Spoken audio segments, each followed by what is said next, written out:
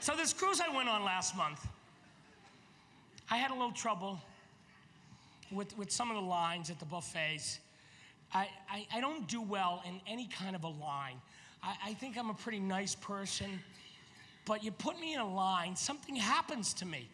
I lose my cherub-like demeanor, I really do. I want to know what's going on up there. I want to know why it's so slow. So I'm in this long buffet line, and there are these older ladies in front of me, and it's an elaborate buffet. It has ice sculptures, and it has watermelons that are carved into sharks, and little cantaloupe baskets, and they're browsing. Oh, look at that over there. Oh, it's a cantaloupe basket. And I'm trying to maintain, but in my head I'm going, get out of line. And they're taking pictures with their camera phones, their cell phones, and they don't know how to use them. So they're going, get out. They're taking pictures of a watermelon shark. Why? Are you gonna pull this out at a later date?